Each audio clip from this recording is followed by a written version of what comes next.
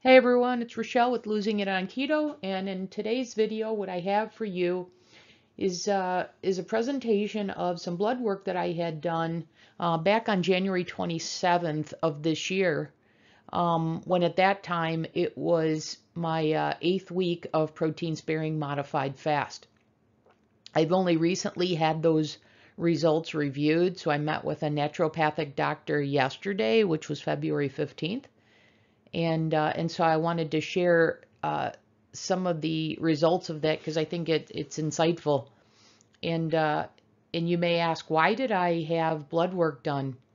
Well, I told you that I'm doing an IdealProtein style version of the diet, and their protocol. Well, first of all, the diet was designed as being medically supervised. And so even though when I followed their program with their coach, with their products, there was no real medical supervision. They had a coach, and the coaches were typically ones that had succeeded with some sort of weight loss on the program. There was no medical expertise, and I think they could say medically supervised because the program was done out of typically a chiropractor's office or some sort of provider along those lines. So anyways, and I think I've shared with you before when I did that, I had a vitamin D level of 15. So I've learned the hard way to make sure that I'm properly monitoring, and hence this is why I did the blood work and why I did it at the time I did it. And I will continue to do it throughout this these months that I'm doing protein sparing modified fast. So let's get to the results.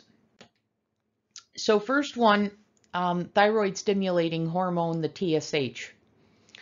So I've had this tested quite a number of times, and more times than not, it shows what's described as subclinical hypothyroid.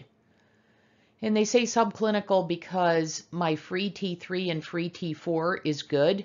So what this just means is my thyroid could be working a little bit harder to make sure that I have sufficient free T3 and free T4. What I find interesting is that when the doctor reviewed these results with me, he said this value could be self-induced due to the consumption of protein powders. So he recommended that I consume more lean animal meat and retest this. And I've recently mentioned to you that I had been watching some videos in regards to precision protein sparing modified fast, and they don't use protein powders in there, and this is the reason why. So I told him that using the IdealProtein version of this, where it was 3 protein supplements per day, i.e. protein powders, and the logic there was that the protein powder is more bioavailable. He shared with me that's the reason why, the protein powder companies make the powder, because that's the stated belief. But he's not a fan of that, and so he said this could be a self-induced value based on getting a portion of my protein from protein powders rather than whole foods or not processed foods.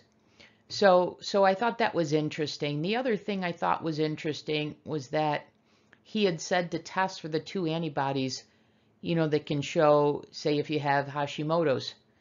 The interesting thing is I told him, well, I've had that tested before and they came back negative. And I mistakenly thought you either have them or you don't. And he indicated, no, you should have them tested, because one time they may be negative, but another time they may be positive.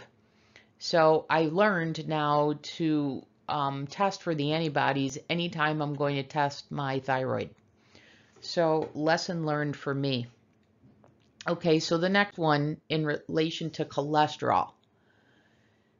Now, I have been to a number of keto health summits, and there's a keto cardiologist by the name of Dr. Nadir Ali, and he presented at one of the conferences that I attended.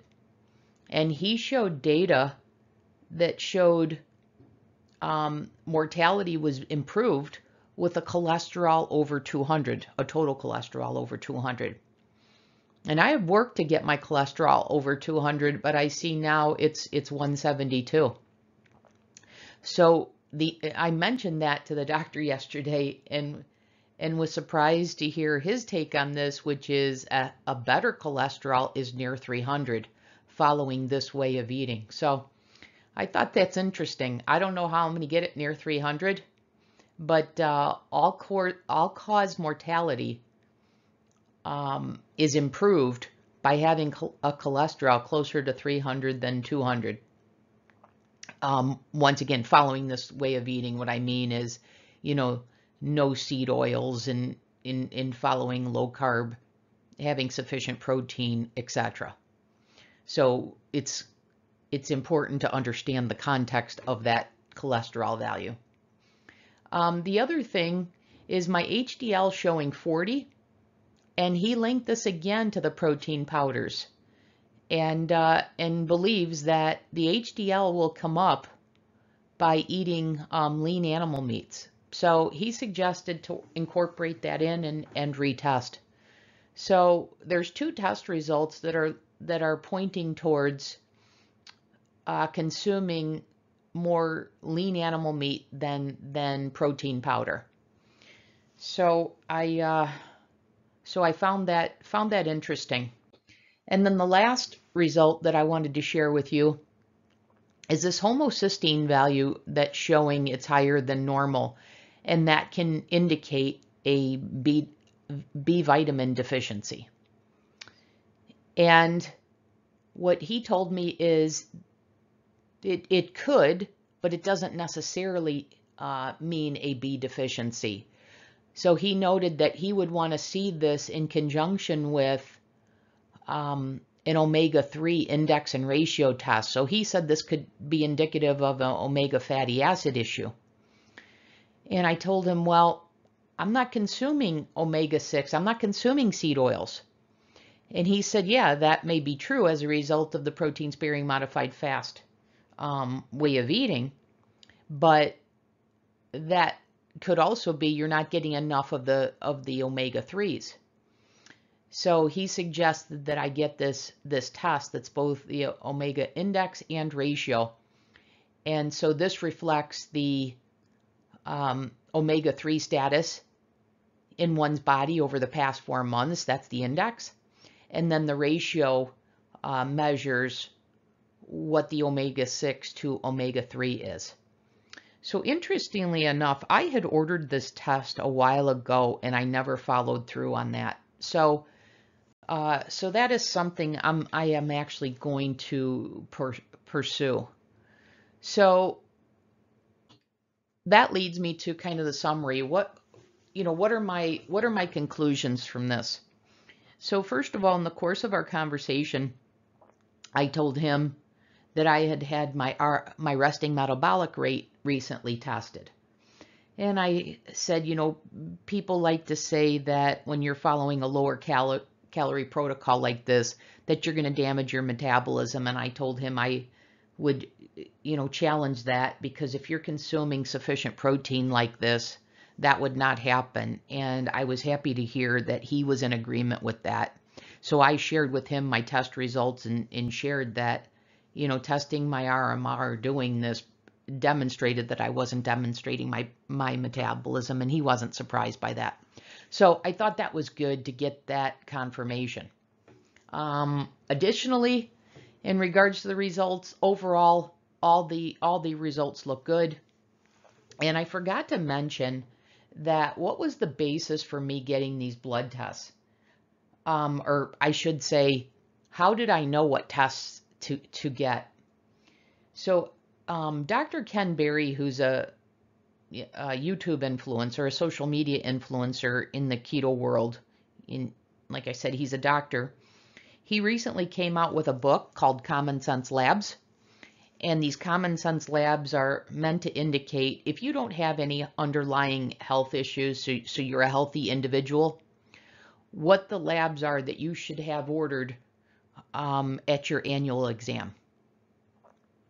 And then he gives some guidance how to convince your doctor to order them if they resist and whatnot. But I just went ahead, I went to Ulta Labs, ordered them myself, got the results back, but then I needed somebody to help interpret them when I had some out of normal range findings. So that's what led me to the path of talking to this naturopathic doctor. But how I knew what test to order, like I said, it was from Dr. Berry's recent book on common sense labs. And in that book, he even includes what's normal / standard, but then what's optimal. So it's a good set of information, but you need to have something additional to that, which is someone to talk over the results of the labs. And so hence why I had the appointment this week to do that. In regards to supplementation, so he's not a fan of supplementing. He's a fan of getting all the vitamins and minerals, micronutrients from the diet. So he is, recommending that you don't do protein sparing modified fast 7 days a week. You do it, say, anywhere from 3 to 5 days a week. And I'm certainly aware of that. But as I've mentioned on this channel before, I'm following the IdealProtein style protocol, and that's 7 days a week. And he said, well, if you're going to do that, you do need to supplement. And so then, we had reviewed my supplement plan, and I told him that all my supplements come from whole foods, that there is nothing synthetic. And he said he likes that. So that was encouraging to hear.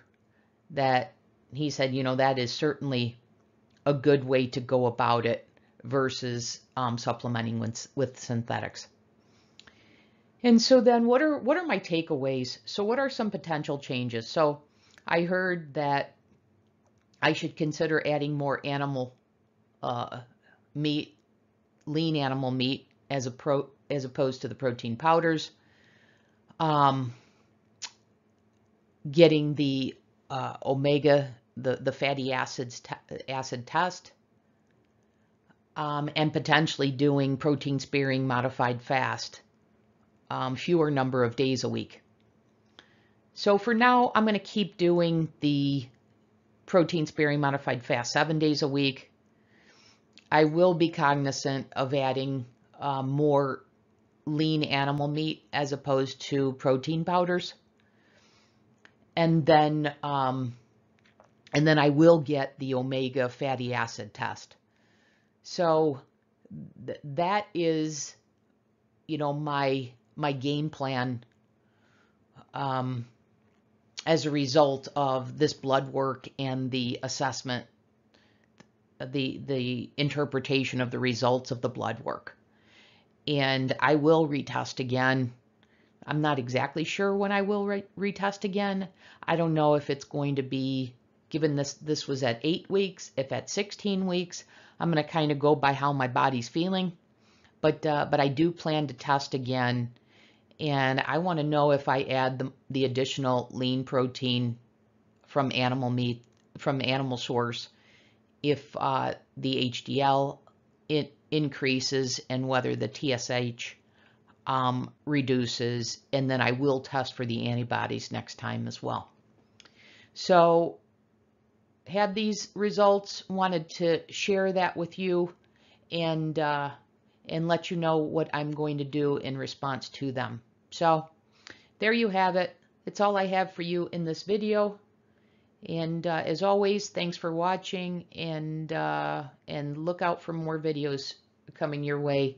I've got a couple more recipe videos that are set to go. So watch out for those, and I'll see you in those videos. Okay, take care.